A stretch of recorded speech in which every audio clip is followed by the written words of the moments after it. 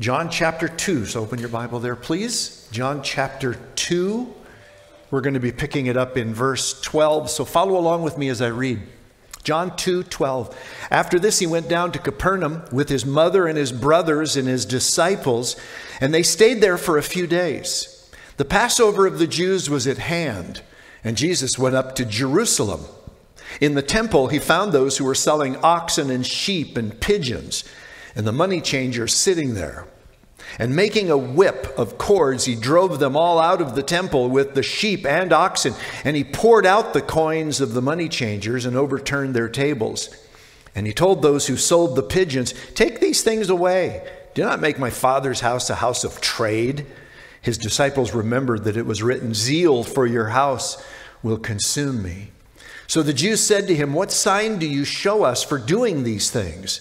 Jesus answered, "Destroy this temple, and in 3 days I will raise it up."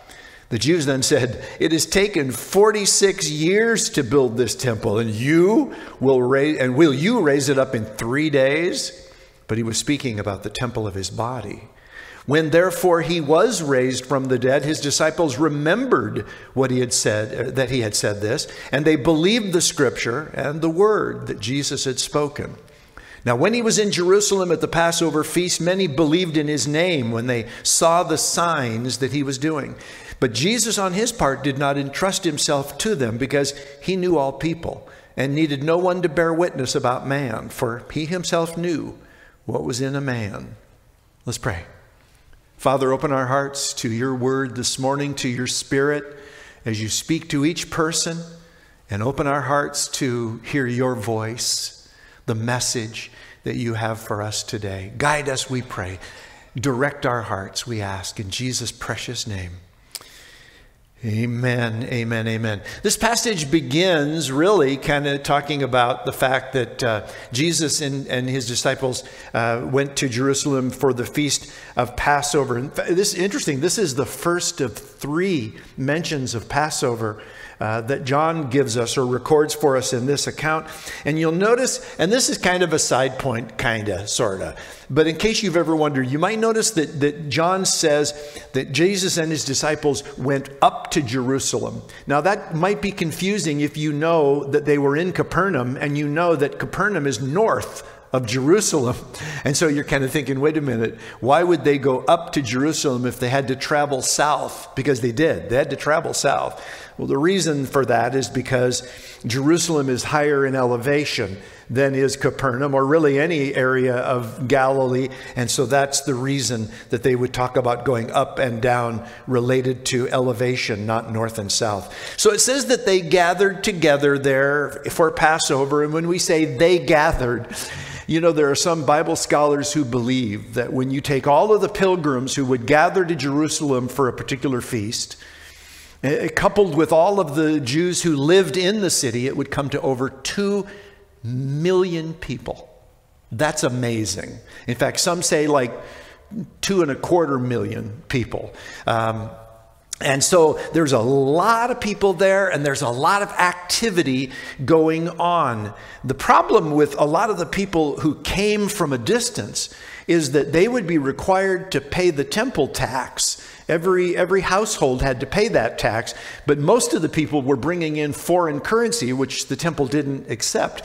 Therefore, you needed the services of a money changer to convert your foreign currency to the local currency so that you could pay it. And therefore, there was the need for these money changers. In addition to that, we have this issue of people wanting to offer a sacrifice. But many people traveled from such a long distance, they couldn't bring an animal with them. It was just too costly, or it would slow them down. Or the other issue was you'd bring an animal from home if you came from a long distance, and there was no guarantee that the priest would accept that animal for sacrifice. So you might go to all the effort and expense to bring an animal, and the priest would reject it. So the easiest thing to do was just bring your money, buy an animal there in Jerusalem for sacrifice, and bing, bang, boom, you can get the thing, taken care of.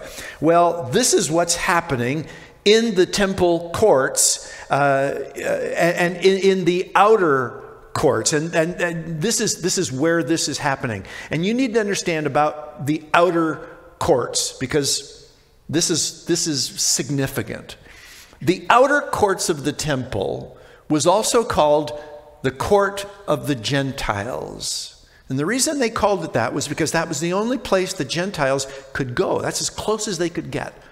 If you were a Gentile, a God-fearer, they called them, the Jews called them, in other words, a Gentile who worshiped the one true God, you could come to the outer courts of the temple and no further. And so this was where you would come to pray. This is where you would come to worship and so forth, where you would come to offer your sacrifice.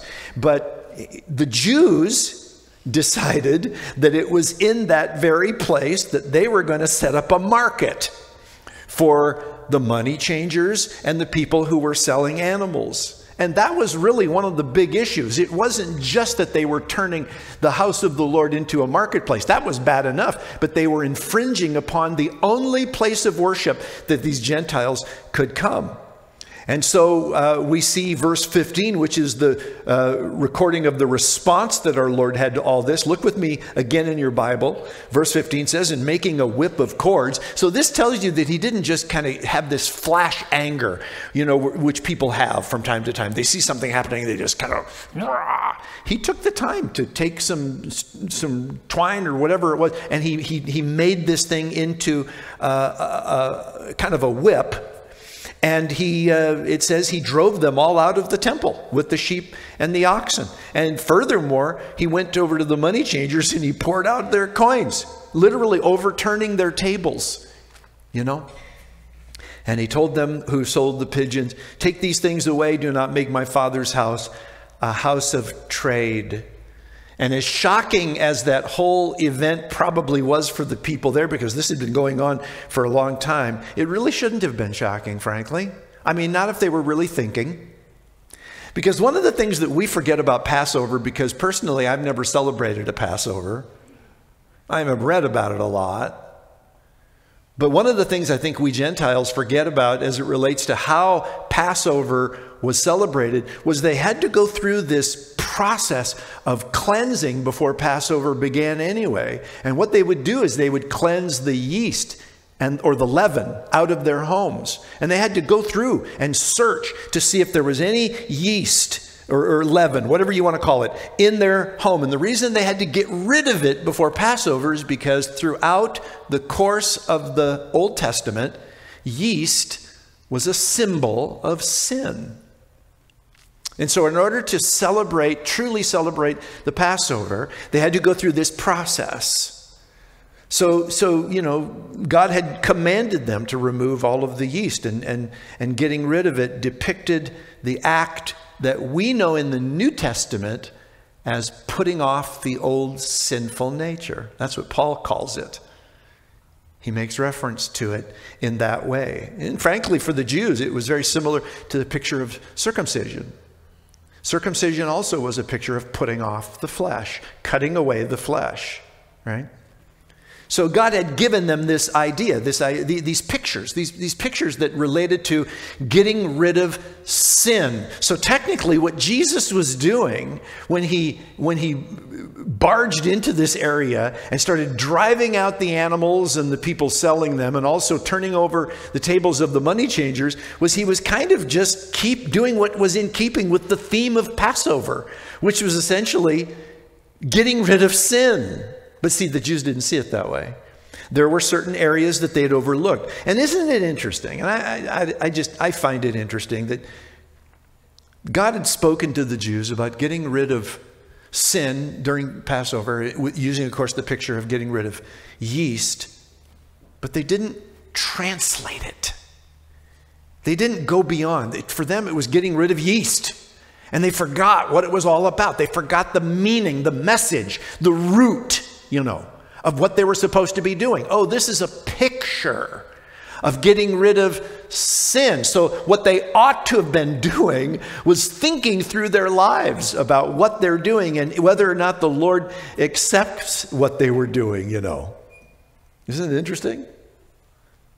They go through all these processes of fulfilling their religious demands, And yet, at the same time, they're making plans to set up shop in the outer courts of the temple. So that, there's all this buying and selling going on. And they completely missed the point of what getting rid of yeast was supposed to signify. And I'll be honest with you. I don't think that the Jews had a corner on that particular issue or limitation. We've talked so many times over our study of the Old Testament how God would confront the nation of Israel for being religious. In other words, fulfilling their religious requirements, while at the same time excusing themselves from immoral behavior. And we can do the same. We can do the same. And that's one of the reasons David would regularly bring his heart to the Lord, not just his offerings. Lord, search me and know me, he say. I've brought that up many times to you, but it's just such a powerful passage. Search me and know me, Lord. See if there be any wicked way. In other words, he's kind of saying, I invite you to go through my cupboards, my pantry, see if there's any yeast that I've kind of overlooked. Maybe there's some sin in my life that I wasn't even really totally aware of. And I invite you. That's bold, isn't it? That's bold. Verse 17 goes on to tell us that his disciples remembered that it was written, zeal for your house will consume me. Where that was written was in the Psalms, specifically Psalm 69, where David had written that statement. But the disciples remembered that David was a prophet. Jesus said so. And he had predicted the consuming passion of Messiah for the house of the Lord. And they were seeing it now in real time. But the response of the Jews, you'll notice, was quite different. Verse 18, the Jews just kind of bellied right up to Jesus when this happened. And they demanded he show them a sign. They said, what sign do you show us for doing these things? In other words, they're demanding some miraculous sign to prove his ability, or his authority rather, not ability, his authority to go into the temple and to do what he did. That's interesting, isn't it? There's an amazing prophecy in the book that we're about to start on Wednesday night. This coming Wednesday, we're starting our study of the last book of the Old Testament. And then we're going to be finished with our third time through the Old Testament. But we'll start in Malachi. And there's a very amazing passage in Malachi I want to show you on the screen. From chapter 3, verses 1 through 4, it says, "And the Lord whom you seek will suddenly come to his temple, and the messenger of the covenant in whom you delight, behold, he is coming, says the Lord of hosts. But who can endure the day of his coming? Who can stand when he appears? For he is like a refiner's fire and like fuller's soap. He will sit as a refiner and purifier of silver. And he will purify the sons of Levi and refine them like gold and silver. And they will bring offerings in righteousness to the Lord. Then the offering of Judah and Jerusalem will be pleasing to the Lord, as in the days of old and as in former years." This passage in Malachi has shades of fulfillment in both the event that we're reading about here in John chapter 2, and also in the future return of Jesus Christ, where he will come and purify the temple and purify the worship of Israel on that day. But he began that work in his first coming, when he purified or cleansed the temple, not just once, but twice. It's interesting. John's the only one who gives us this event in the beginning of Jesus's public ministry. The other gospel writers do it at the end. So there was a second time that Jesus cleansed the temple, which really, and so we look at this in light of this prophecy that is given in Malachi, which Jesus partially fulfilled at that time. And when you look at it that way, you see that cleansing the temple was in itself proof that he was Messiah, which of course the Jews were already ignoring. And so they sought another sign. kind of interesting. I've often thought to myself, well, I wonder what would have happened if Jesus would have accommodated them. You know, what if he, you know, they said, what sign will you show us, you know? They might not have liked the sign they got, you know. It's like, okay, well, if you guys drop dead, I'm the Messiah. But he didn't do that, obviously. He didn't show any kind of a sign at that specific time. But what if he had? What if he would have said, okay, fine. You know, pick somebody out of the crowd who's blind or deaf and healed them on the spot. Have you ever wondered what would have happened? Would the Jews, would they have said, well, there you go then. I guess he is. Are you kidding me? Jesus did do miracles in front of them. Casting out demons, healing the sick, causing the lame to walk. They saw plenty of those things. And on one particular time, when they could not deny the fact that a demoniac had been set free, their excuse was, well, he's obviously in league with Satan. That's what's going on. He's in cahoots with Satan. No big, there's no big deal here. Just, you know. Yeah. If you want to explain it away, you will. It doesn't matter how many miracles you're shown. I don't know if you've ever prayed for somebody, you know, to come to Christ and said, Lord, show them a miracle. I'm not so sure that's the best prayer. Because, you know, if you want to explain something away, you'll explain it away. I don't care how miraculous it is. If you don't want to believe, you're not going to believe. And the Jewish religious leaders did not want to believe. It's not that they just didn't or that they hadn't seen enough evidence. They didn't want to. They refused. And that's the reason that Jesus didn't accommodate them at the time.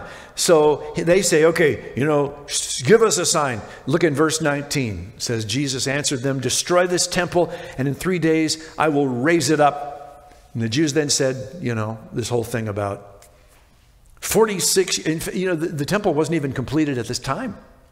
It was like 46 years up to this point, but it still wasn't done. It wasn't completed fully. And so they're saying, you know, it's been 46 years since we started working on this thing, and we're not even finished, and you're going to raise it up in 3 days. Sure you are. But then we're told in verse 21, you know, that they'd completely misunderstood what he had said, because he was talking about his body. So, you know, yeah, they misunderstood. But we read the verse and we kind of go, well, now, wait a minute. Who wouldn't have misunderstood? It was ambiguous. I mean, what Jesus said to them was veiled. You know, it was enigmatic, right? Raise, you know, destroy this temple. I mean, here they are, just in the temple. So what are they supposed to think? You know. So once again, you know, you have that question: why didn't Jesus just say it clearly? Why didn't he just say, all right, tell you what, here's the sign. Kill me, and in 3 days, I will raise myself from the dead. I mean, that's pretty straightforward, you have to admit. You know, there's nothing veiled or hidden or enigmatic about that statement. So why didn't he just say it that way? Why say it in a way that they, you know, weren't going to get? Well, you know, we talked about this. For those of you that have been around, we discussed this whole thing. We talked about how, you know, this is what was behind all the parables, all the stories, all the veiled references. We talked about how Jesus wants people to think deeply and to ponder what he's saying. Because Jesus knows that when you have a heart that longs to know the truth, you're going to want to look into it. You're going to seek to know more. You're going to desire to know more. But you know, those who are half-hearted and they don't really care, all they want to do is argue. They're just going to hear what they want to hear anyway. And they're going to end up just being frustrated by what they do hear. Well, that doesn't make any sense at all. That's stupid.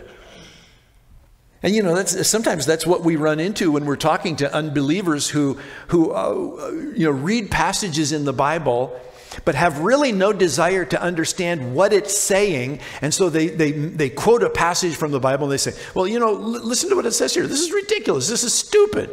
And there were all kinds of times when people misunderstood. We're going to get further into John, and Jesus is going to say some pretty crazy things, such as, unless you eat the flesh of the Son of Man and drink his blood, you have no life in you.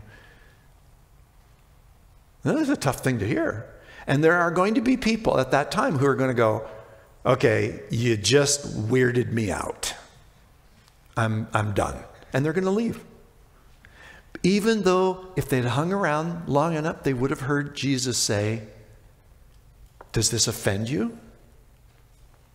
The words I have spoken to you are spirit, and they are life. The flesh counts for nothing. Now that explains it. But you see, if you don't stick around, if you don't listen, if you don't pay attention, and if you're half-hearted about trying to understand the Bible and what the Bible says, it's going to be a constant frustration to you. But if it's something that you are willing to dig into and open your heart to and seek to know, God will open up the riches of wisdom and understanding to your heart. But it takes you having to have the desire, the drive to press in. No, I know there's more here. I know there's more to understand here. I'm not going to look at this thing on a superficial level. I'm going to dig in. I want to know. I want to understand what this says. And the Lord will accommodate you. We've talked about this before. Verse 22 says that when therefore he was raised from the dead, his disciples remembered these things that he had said. And this again was in Psalm 16 concerning his resurrection. It says they remembered and they believed the scripture. Let me show it to you on the screen. And this is just one. For you will not abandon my soul to Sheol, or let your Holy One see corruption. This is part of what the disciples remembered after he was raised from the dead. And there were other scriptures. There's Isaiah 53. There's others that speak of the resurrection of Messiah. And it says that the disciples put those pieces together later. There was a whole bunch of missing pieces to the picture for the disciples, pretty much throughout the entire 3 years of his ministry. And they just, good grief. It was during the Last Supper, they were arguing about which of them was the greatest. There was so much they just didn't get. So much they didn't understand. But they came to an understanding. Verse 23 reminds us that Jesus did perform miracles while he was there during Passover. People were convinced of who he was, at least to some degree. Verse 23 says, now when he was in Jerusalem at the Passover feast, many believed in his name when they saw. Right there. When they saw what? When they saw the signs that he was doing. John doesn't go into any kind of explanation of what he was doing. We can just assume he was healing people. The usual stuff. And it says that the people believed in his name. And we really don't know what level of faith, they came to. We're not really sure. But whatever it was, John tells us in the last verse of the chapter that Jesus, on his part, it says, did not entrust himself to them. And then he tells us why at the end of verse 24. It was because he knew all people. And then as I paraphrase verse 25, John basically says this: Jesus didn't need anyone telling him what was in the heart of man, because he already knew what was in the heart of man. He didn't need anybody, coming along and saying, okay, Jesus, let me give you a little insight here on what's inside of a man. And when we say man, we're not using it as gender specific. Mankind. Jesus knew the heart of man as the creator. So what did he know?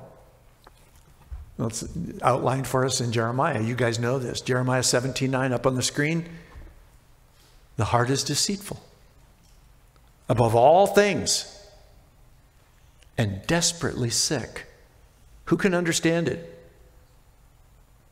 But I, the Lord, search the heart and test the mind. And God knows. He knows what's in the heart of man. And it is this condition of the heart that every one of us has to grapple with at some point. And I trust that here at Calvary Chapel, those of you who are here today and listening to me, I trust you've already grappled with this issue. And I mean grappled. I mean really dealt with this sort of a situation, because it is this very reality that drives us to our knees, you know, and causes us to seek a Savior. It is this. Otherwise, what in the world? You know, people come along talking about, hey, man, you need Jesus as your Savior. And today, people are like, what for? Why? We just assume. We assume they already know. They don't know. People outside of Christ, most of them don't know, because they have not grappled with this simple issue. The heart of man is deceitful above all things and desperately sick. What does the world say? Well, I just believe people are basically good. Okay. Have you heard that before? Anybody ever heard that before? Yeah. I just really believe in my heart that people are basically good. They're just basically good people. That just sounds so nice. Who wouldn't like to hear that? You're good. The Bible comes along and goes, no, you're not. You're the farthest thing from good. Your heart is desperately sick and deceitful above all things. Who wants to hear that? Isn't that just, we call this, by the way, the bad news, which you have to deal with in order to get to the good news. You know, we want to go around giving people the good news. They haven't understood the bad news. You're lost. Without God, without His help, without His mercy, you're lost. And there's nothing you can do about it. You know, that's really, we've talked about this, you know, when Jesus was teaching the Beatitudes, which we looked at back in our study of Matthew, seems like 100 years ago, we talked about those as steps to opening our heart, beginning to walk with the Lord. What's the very first beatitude? What's the first step? Blessed are the poor in spirit. In other words, blessed are those who are bankrupt of self, for theirs is the kingdom of heaven. There is a blessed condition pronounced upon those who have grappled with their own sinful condition and recognized it and embraced it. Jesus says, you're blessed, because now the kingdom of heaven is open to you. You know, when I'm talking to somebody who doesn't know Jesus yet, but they know for sure that they're a sinner, I want to say the same thing to them that Jesus said sometimes to people. You're not far from the kingdom of heaven, because you're on that first step. You just need to keep moving, you know. But it's hard, isn't it? I mean, that's one of the reasons why Jesus said the way to life is narrow and hard. Those of us who have been saved for a while, we forget what it's like to address the issue of my depravity. I'm used to it now. I've been doing it, you know, for a long time. And so for me, you know, when I sit down with somebody and I go, well, you're a sinner and you know that, right? I forget that that's offensive. I forget, because it's not offensive to me. It's just truth, you know. And it's not scary to me either, because I know what to do with my sinful situation. I bring it to the cross. And even as a believer, I still have to bring my sinful heart to the cross. That's an ongoing thing. It's not that I keep getting saved. I got saved when I first recognized that depravity and came to the Lord and embraced Him and received what He did for me on the cross. That's when I was saved. But that doesn't mean I'm done bringing my sinful issues to Him and to the cross. But, so this hard way that Jesus talked about, there are steps that you gotta get past. I mean, the first thing you've got to get past is this whole issue of admitting that your heart is deceitful and desperately sick. And again, that takes humility. Right? You got to be humble. No, I'm actually a good person. See? I've never cheated on my wife. I don't cheat on my taxes. I pay my taxes every year. I've never killed anyone. You ever notice how we always go to the biggies? Never killed anybody. Thank you. Appreciate that. I'm a good guy, And we go, compared to what? Because, see, that's the issue. When people start talking about how they're good, they're comparing themselves with other people.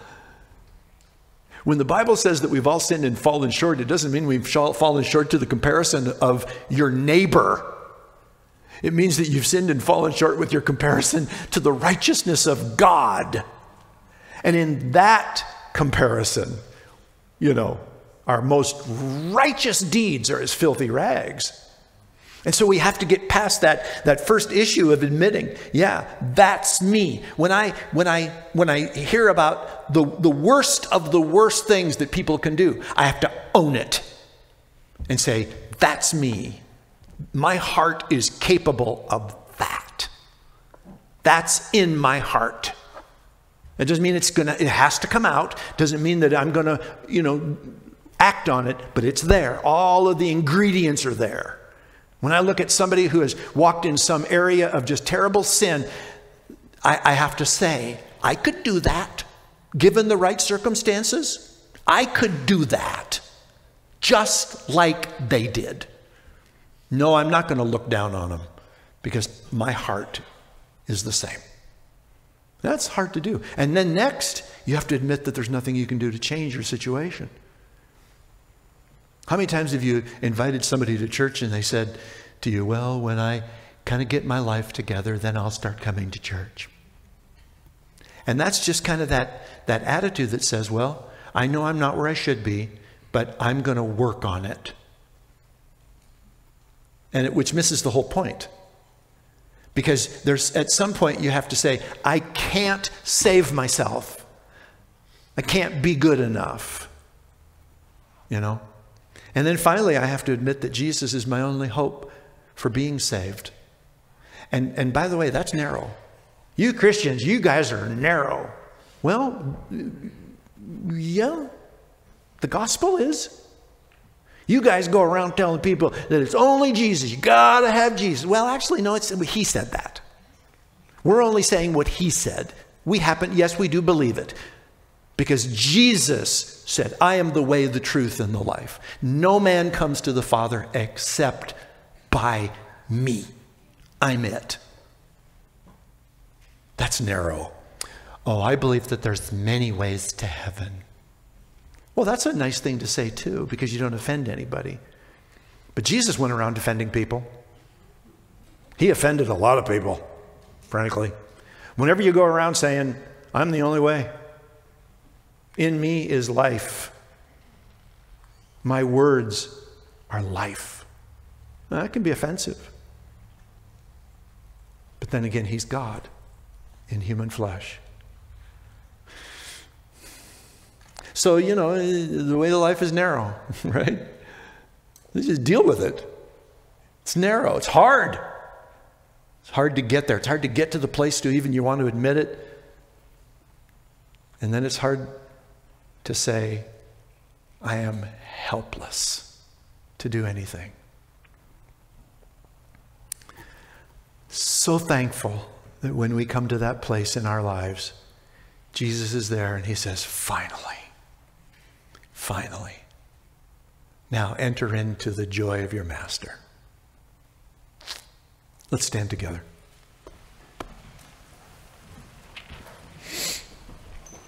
I don't know if Jesus has been waltzing into the outer courts of your heart and clearing things out that shouldn't be there. But, if that's been going on, I want to encourage you to submit to it and just invite him to do his work, because he does a good work in our lives. If you need prayer, we'll invite you after we're finished here to come on down front. We'd love to pray with you. Father, we thank you so much for the power and grace and wisdom that is in your word. And we just ask, Lord, that you would just continue during the course of the week to speak to our hearts and minister that grace to us, minister truth. Thank you, Lord.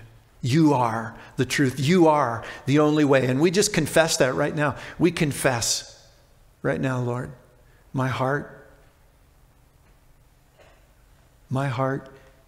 is deceitful above all things and desperately sick. And Lord, I just confess that to you right now.